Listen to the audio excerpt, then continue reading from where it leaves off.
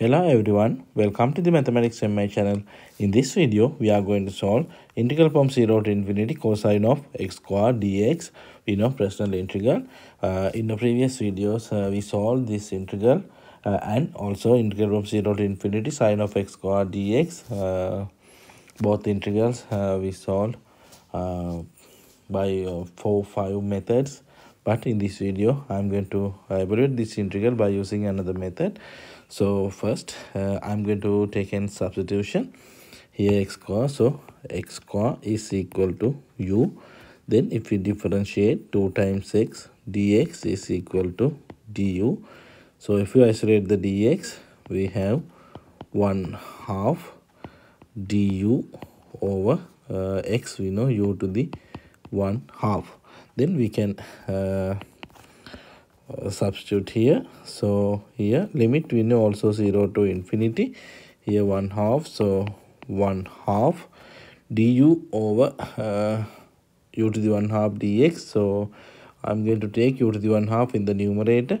So u to the minus 1/2, u to the minus 1/2, I can write 1/2 minus 1.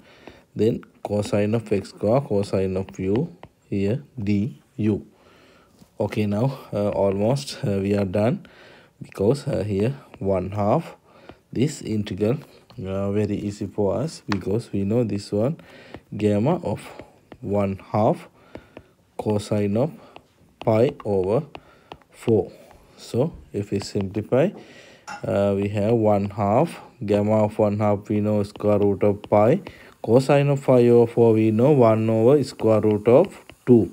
So we have a square root of pi over 2 times square root of 2. Okay, this is the answer. But here, which formula we used? Okay, we used Mellin transform. In the previous videos, we discussed about Mellin transform.